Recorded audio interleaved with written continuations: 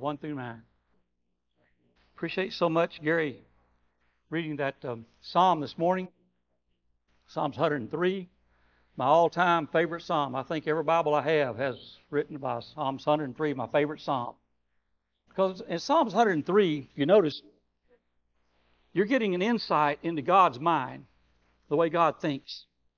And that's very important. Part of our lesson this morning, I want you to be thinking about, how does God think? We know how we think, but how does God think? The Bible is God's mind in human language. As we study the Bible, He's saying, this is the way I think. And He's wanting us to think like He thinks. As we learn to think like He thinks, different things happen in our lives. Changes happen as far as our lives are concerned. And we get to having different kinds of lives as far as concerned. It's exciting. I've entitled our lesson this morning, Man's Helplessness and Christ's Power. Man's helplessness and Christ's power. As we understand about man's helplessness, we begin realizing there's just not a whole lot we can do for ourselves in so many ways. But because Christ's power works in our lives, as Christ's power works in our lives, we get to do the impossible. So as we get to look at this lesson, this incident as far as Jesus' ministry is concerned, we think about how helpless things can be, but also what happens when Christ's power comes into a person's life.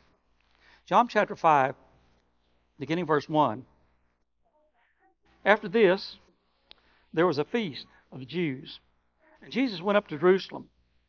Now there is at Jerusalem a sheep market, a pool, by the sheep market a pool, which is called in Hebrew tongue Bethesda, having 5 porches. In these lay a great multitude of impotent folks, of blind, halted, withered, waiting to move the moving of the water. Verse 4. For an angel went down at a certain season into the pool and troubled the waters. Whoever was then first after the troubled waters stepped into was made whole, and whatever disease he had. And a certain man was there which had an infirmity 38 years. When Jesus saw him lie and knew that he had been now a long time in this case, he saith unto him, Wilt thou be made whole? The impotent man answered him, Sir, I have no man, when the water is troubled, to put me in the pool. But while I am coming, another steppeth down before me. Jesus saith unto him, Arise, take up thy bed, and walk.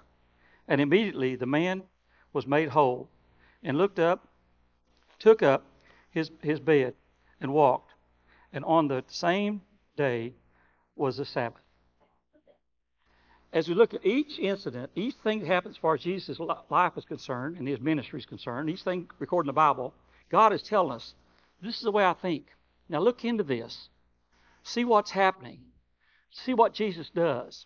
See what Jesus has for the situation, what goes on as far as it's concerned. Jesus is at a feast of the Jews. Now we don't know for sure which feast this is. We don't know if it's a Pentecost. We don't know if it's Feast of Tabernacles, Purim, Passover. The best evidence is that this is a feast of Passover, but we're not for sure which feast Jesus is at this time. This miracle stirs up the religious leaders, which finally kill him. In verse 18, it says that they decided to kill him because he did these things. So each thing that Jesus is doing is scrutinized, being watched by the religious leaders, as far as that's concerned, at this time. He knows they're watching him, but he does what he does. He needs to do as far as this is concerned. But the miracle, if you're filling out your blanks, your first blank there's miracle performed. Think about the miracle that's performed, what happens here. Jesus walked among the sick. Chapter 5, verse 2 and 3 says that. So we see how Jesus is walking among the sick people, spending time with them. You've got to wonder what he was thinking as he looked at these sick people. And all of them laying around there among the colonnades and around the pool, thinking about what they're thinking. He knows their thoughts. He knows their feelings. He knows how long they've been there, things that are happening as far as they're concerned. No mention is made of his disciples being with him at this time. So Jesus is by himself, obviously, at this time. Found his way to this famous pool of Bethesda. Now, the word Bethesda actually means house of mercy. So this is a house of mercy, well-known place by the Jews as well as with other people as far as it's concerned. It's deep enough a person could swim in this pool.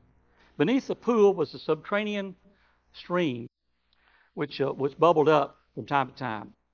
As archaeologists and different ones have examined this thing, they found out this water coming to this pool is coming over the top of a mountain. As it comes down, every once in a while it gets air in the line, in the stream. And the air coming up causes the water to bubble. As a result, people thought that an angel caused this. And this was a superstition that the angels would come and disturb the water as far as concerned. And the first person that was in the pool would be healed by their tradition, by their superstition. The superstition of the day was spread all over the world. People from all over the world knew about this superstition that these people believed in as far as that's concerned. People in the East have lots of superstitions about water and what happens as far as water is concerned. It's very interesting when you study about this. But also, could be that Jesus noticed the disability of this man and how helpless he looked. So as he's looking at the people and he's talking to people, he's around there, he sees how helpless this man is. He chooses this man for this lesson, for these things to be done as far as it's concerned. No one would help him in the pool. He's desperate. Nobody's there for him at this time. Blamed other people. Verse 7, he says, if somebody else is here to help me in the pool, I could be well, but I'm not well. Jesus is always a friend to the friendless. Now we need to note this because Jesus is a friend to the friendless. Sometimes we get to thinking about our friends. Who's your friends? Who are really your friends? Do you have any friends? Hopefully you have friends. Hopefully there are other brethren that are your friends. But you know, it's amazing. When I studied this, I thought about different situations I've had with people and their friends. Not too long ago, I had a man call me in the evening. He said, I need to talk to you. I said, okay, what are we going to talk about? He said, today I took kind of a survey. Got to talk about all my associates, people I'm around. And I realized I don't have any friends. No friends. There's only 2 people I consider friends in my life. I thought, wow, think about that. Very serious, very sober. And I said, okay, who are those 2 people? He said, my wife is my friend. Wow, that's good. At least he feels like his wife is his friend. I said, who else is your friend? He said, you're my friend. Treat, I'm calling you. I want you to know, I cherish that. That's important to me. I thought, wow, he's been examining and thinking about all these things. A friend. How important it is to have friends. You know, a lot of people go through their whole lives and never have a friend. Jesus is saying, I'm your friend. I'm here for you. No matter what, I'm here for you. No matter if you don't have any other friends, I'm a friend to the friendless. I'm here for you. Had no one to help him on earth. Have you ever been in a position where you didn't have anybody else to help you? You needed desperately for somebody to help you, to do something, to get something, to be able to be healed, to do something. And nobody was there for you. This man was in that helpless, hopeless situation as far as it's concerned. Notice there's no lecture about the superstition. I find it interesting that Jesus doesn't lecture him about superstition. It's not real anyway. It's not important anyway. He goes right to the point of what's going on as far as the man's life is concerned. Doesn't spend a lot of time on the superstition or with the superstition. Only one desire that Jesus has at this point. Now we think about the mind of God. Jesus is showing us the mind of God. He only has one desire right here. All kinds of things he could be desiring, but he has one desire. That one desire is to help. I want to help you. Now think about that. If we think like Jesus, if we think like God thinks, learn to think like Him, we learn to have one desire. I want to help.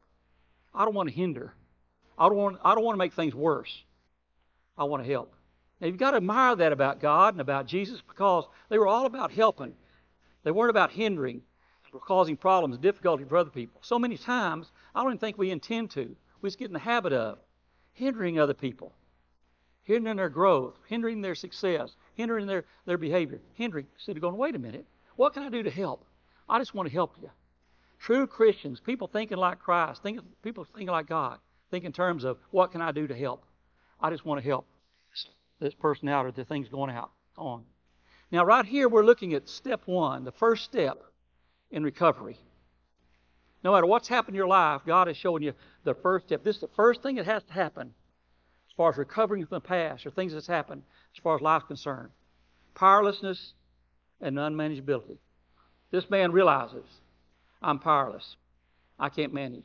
I can't control other people. I can't control events. And I can't control outcomes. Now, this is the beginning of salvation. This is the beginning of a new life. It's the beginning of thinking like God. As long as we don't realize our powerlessness and unmanageability, we think we got it. We can handle it. We can control it.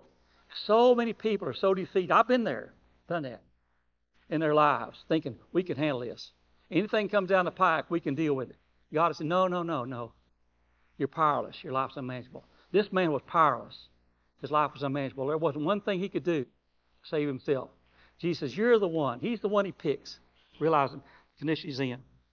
We see the conditions. Your next blank, there's conditions under which the power of Jesus operates. Now, he says, this is the way I operate. I operate with people who know they can't control what's going on. They can't control life as far as things are concerned. He gave his orders to men. Jesus gives orders. He says, this is what I want you to do. Here's commands. Here's things I want you to do as far as concerned. And as they tried to obey, the power came. Now notice this in this lesson. He tells this man what to do, and he tries to obey, the power comes. He doesn't just automatically say, okay, everything's okay. He says, wait a minute. I'm going to tell you to do this. And when you do this, when you give forth the effort, I'm going to give you the power. You see, I'm convinced that when we become Christians, we're truly following God. When we're truly following God, we get to see the unseeable. See, a lot of times we think we see and we're not really seeing what God wants us to see. But when we follow God, we get to see the unseeable, what we couldn't see otherwise. But we also get to do the impossible. The impossible happens to people who follow God. Now, we're not talking about modern-day miracles here. We're talking about changing life, even greater than modern-day miracles. We get to see the impossible and go, wow, who knew that could happen? This is what happens. It always happens when people follow God and really trust God. It's one thing I love about my job is because I get to watch people's lives change right before my eyes.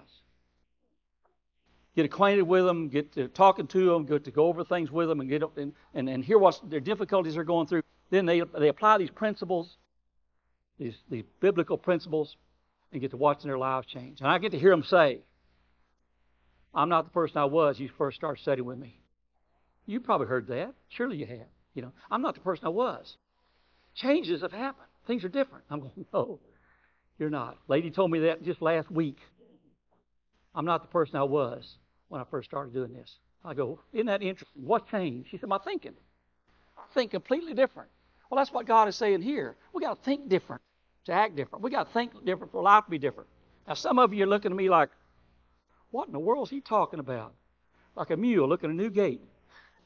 That's difficult. But we have to do it to understand it, you see. Applying the principles. He said, put yourself forth and try this thing. The conditions were, do what he says to do, and then the power came.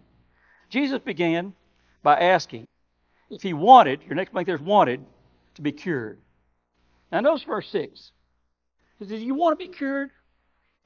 What kind of a question is that to ask a man who's been laying there 38 years, couldn't move, couldn't get around, couldn't get in the water?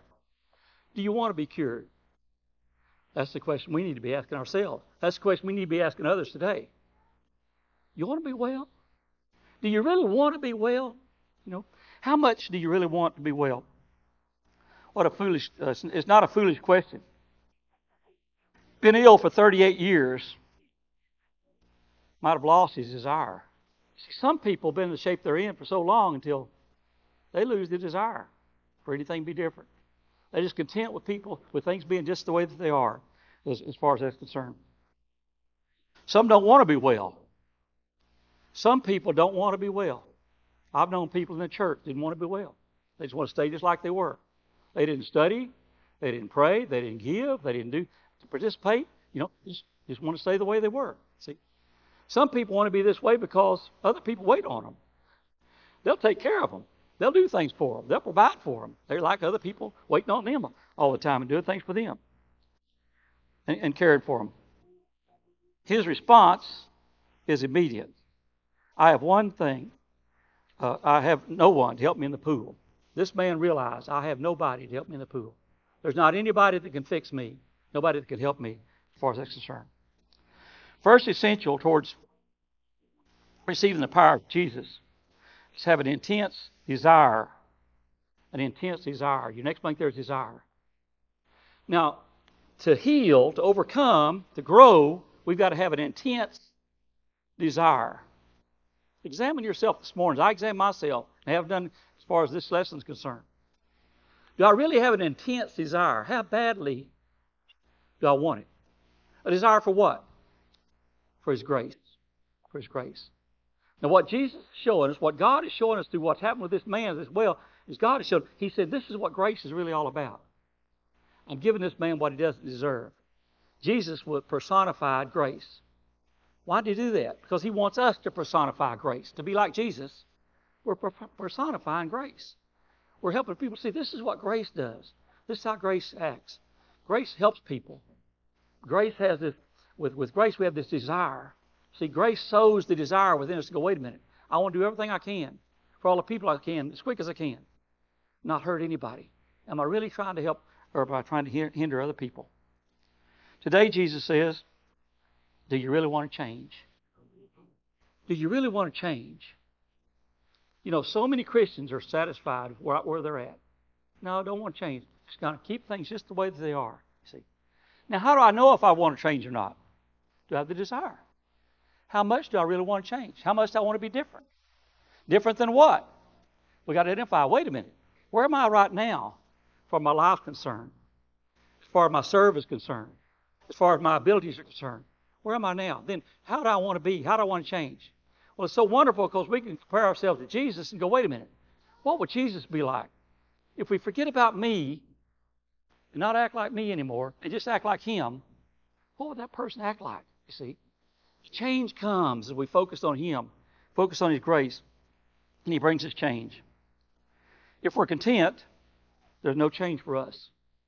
If we're content with the way things are, just want to stay the way we are, then there's no change for us. We'll continue. If there is any change, it'll be worse instead of better.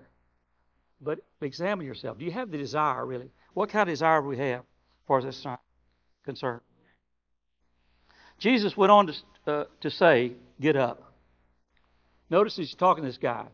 The next blank there, two words are get up. Ask as if to say, man, bend your wheel, and I'll do this. We'll do this thing together. Get up. Get up. It's time to move. It's time to move now. But Jesus is saying to us now, get up. No matter what the past has been like, it's time to move. To get up. Go forward. To heal. Overcome. Now, what's the opposite of this? The opposite is Satan says, no, just sit where you're sitting. Just stay exactly where you're at in life. Everything is fine. Don't worry about a thing. So many people in Judgment Day, there'll be people just like that going, no, I just didn't want to move. I just want to stay right where I'm at. Jesus said, no, you get up and move. You move spiritually. If you're the same place spiritually you were last year, this time, you're way behind, you see. Are you moving forward spiritually? What things are different now than they were last year? Are you getting up and going with it, far certain? Do this together. Our willingness to cooperate is very important. Are we cooperating with Jesus? Are we cooperating with God? Admit helplessness. Then He'll give us our desires. He'll help us to overcome, as far as concerned. Understanding that we're helpless. We can't do it, but He can. Jesus commanded the man to do the impossible. Your next blank there's impossible. He asked this man to do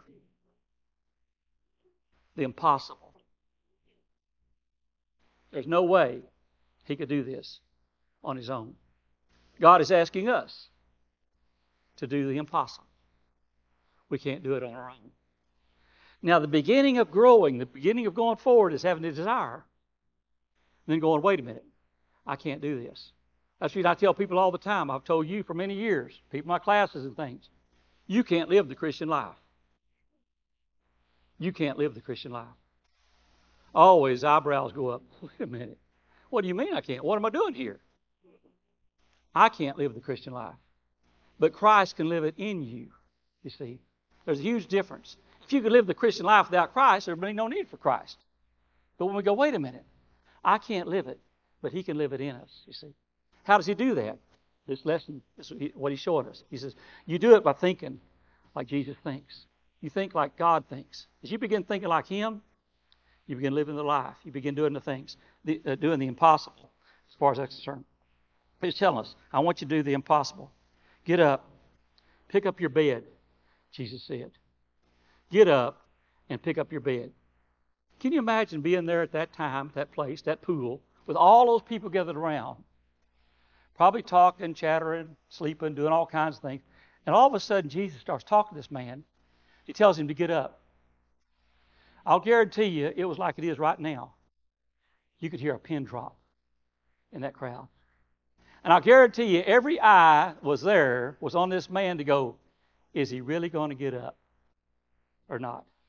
Jesus has said, you can do it. It's going to happen. We're going to do it together. You want to? Let's do it.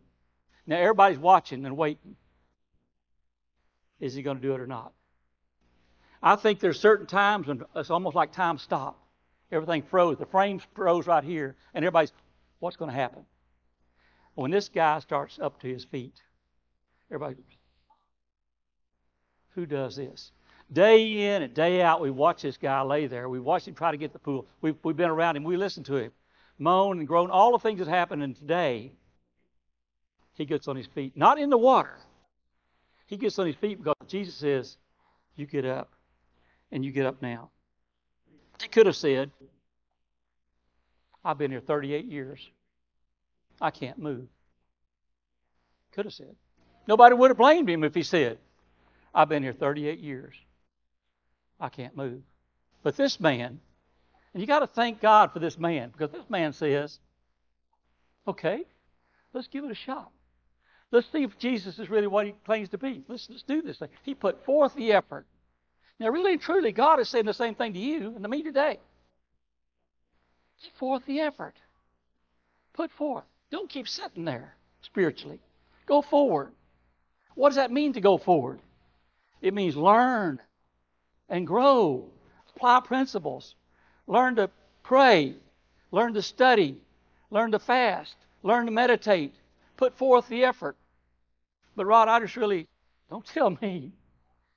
Tell God, because all these things I've just mentioned right here in this book, He said, you do it. But so many people say, well, I tried that, or I'm just not that kind of person. One lady asked me years ago, we was talking about this, and she said, if I become what you're saying, would I be a religious fanatic? And I said, was Jesus a religious fanatic? She said, I really think He was. I said, well, you may become a religious fanatic. See, we're so afraid because we're so used to sitting there. But when this man stands up, the crowd paid attention. I promise you. Doesn't say that in the text. But can you imagine them not paying attention?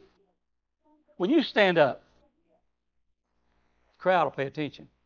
Not physically, mentally, morally, spiritually, when we stand up, people around us go, whoa, what's going on here? I can name different people in my family. I've named different people I've studied with. I've named people I've been around. People in the church stood up. Said, no more. I'm doing it His way or no way. And God goes, okay. They got to see the impossible. God loves doing the impossible. He loves doing the impossible. When you see the impossible, you see a person's life change. You see a person saved. You see a person learn to forgive. You see a person learn to give. You see a person overcome their selfishness. God loves that. We see the impossible. I want to turn your Bible to Matthew 19. I'm closing here. Matthew 19:23. Matthew 19:23 and following. Then Jesus said to His disciples, assuredly I say unto you, that it is hard for a rich man to enter the kingdom of heaven. It's hard for a rich man to enter the kingdom of heaven. And again, I say to you, it's easier for a camel to go through the eye of a needle than it is for a rich man to enter the kingdom of God. When his disciples heard it, they were greatly astonished, saying, Who then can be saved? But Jesus looked at them and said, With men this is impossible, but with God all things are possible. At this point, Jesus says it's very difficult. In fact, it's really probably impossible for rich people to get in heaven. Why is that? Because rich people are full of pride. Humble people go to heaven. It's very difficult for people to swallow their pride, humble themselves when they're rich. He says, very difficult. His disciples said, Well, who can do it? He said, Well, it's pretty much like a camel going through an eye of a needle. He's not talking about a sewing needle. He's talking about the taut, tight rocks over there they call the eye of the needle. You had to take all the stuff off the camel, and it's all the camel could do is squeeze through the eye of the needle with everything unloaded. You got to unload. You go through the eye of the needle. It's not about you anymore. It's not about me anymore. It's not about our stuff anymore. It's all about God. It's His. It all becomes His. That's the reason when we become Christians, we obey the gospel. We experience a death and a burial and a resurrection. Romans chapter 6 tells us. Well, that death is putting off the old self. Putting off old self. I hope I'm talking to people today that have put off the old self. Have you unloaded? Are you still loaded down? You see? You still have the anxieties and the worries and the concerns for the world, the worldly stuff. Have you unloaded and said, No, it's not about that anymore. That all belongs to Jesus. All belongs to God. I've unloaded. I buried that and risen with Christ, to become Christ. Everything we've talked about today is that. He said, put off the old self. You can't think new. You can't think like God. Think like you. Think like me. See, you've got to put off the old ways of thinking so we can think like Him. The lame man put forth his efforts so the thing could be done. You got to admire him for that. In Luke chapter 1, verse 36 to 37, and the angel is talking to Mary, Jesus' mother. The angel talks to her in Luke chapter 1, verse 36. Indeed, Elizabeth, your relative, has also conceived a son in her old age. And this is now the 6th month that he has been in her womb. For God, nothing is impossible. Talking about John's going to be born. He said, for God, nothing is impossible. Here's this old lady going to have a baby. She's 6 months along. And the angel says, for God, nothing is impossible. Do you think in those terms? Do I think in those terms? Do we think, oh, this is impossible. This can't be the one. God says, no, you can't by you, but I can do it. And I can do it through you and with you. Christians look for the impossible and look at things that are possible and think, well, what are the possibilities of this be done? How can I do the impossible? There's an old story about a king had a kingdom. In this kingdom, this king had a stallion, an Arabian stallion, a great, wonderful horse. And one day he goes out to check on his horse, and the horse disappeared, was gone. Made the king so mad. He goes back in and says, somebody's got my horse. He looks everywhere for his horse, can't find the horse. Text tells everybody about the horse, can't find the horse anywhere. He puts out a decree, has it signed, put up in the village, has it put up all over his kingdom. Anyone found with this horse will be hung. So they looked day and night for this horse, trying to find this horse. Couldn't find the horse anywhere. Finally, after months, the man comes in, the king's on his throne. He says, well, I found your horse. He says, you found my horse? Is it alive? Says, oh, yeah, it's alive. It's better than I've ever seen it before in my life. This thing's great. And he says, where's it at? He says, way on the other side of your kingdom, there's kind of a hidden meadow over there. And a man's over there training your horse, even as we speak. He says, really? He says, you're not going to believe who's training the horse. Your best friend, the village blacksmith, is training that horse. You're kidding me. No, he's over there right now. We can go now. Well, all the king's men, all the king's horses, they load up and they go over there and they get it. Sure enough, the guys got him on a long line. He's working him around a long line out there. King walks up. He says, you got my horse? He says, yeah, you caught me. I've got your horse. He says, there's a poster on the front of your blacksmith shop that says the man will be killed is found with his horse. We're best friends. I can't believe you stole my horse. And he said, yeah, we are. But let me tell you something. That's the most wonderful horse I've ever seen in my life. I'll never see a horse as wonderful as that horse is. He's strong, he's smart, he's beautiful, he's great shape. I had to have that horse. I'm the best horse trainer I've ever known in my life. And I thought, I don't want to die without getting trained a horse that great. And so I got your horse.